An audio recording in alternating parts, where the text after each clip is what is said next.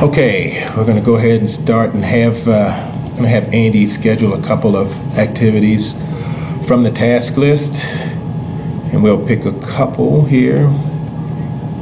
Let's see, first of all we'll pick an exercise. Say we'll pick his A-Red exercise. Then we'll pick how about a conference, a DPC conference, and let's see, how about we'll schedule his meal as well. We'll do that.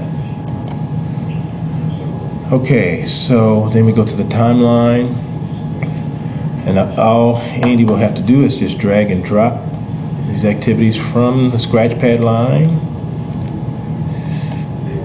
Let's try to grab that. Let's see. Okay, let's see. Maybe this will be better. Okay. Okay, so we assume he wants to eat with everybody else, so schedule that there.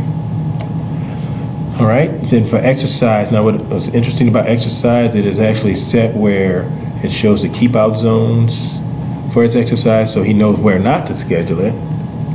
And if he does actually happen to schedule it during this time frame, he's at the same time as the commander, he'll get a red border around that activity saying, hey, can't schedule it there, but he should have known by seeing his keep out zone. So what happened is we'll go ahead and schedule it outside of those keep out zones, and then it should work. Okay, there we go.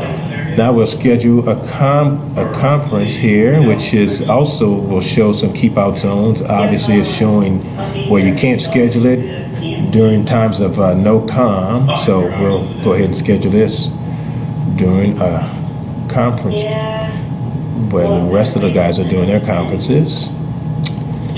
And there you go. So we got 3 activities scheduled and with the resources that were put into them, and so now he can schedule them without having to worry about it being in conflict with everybody else. There you go.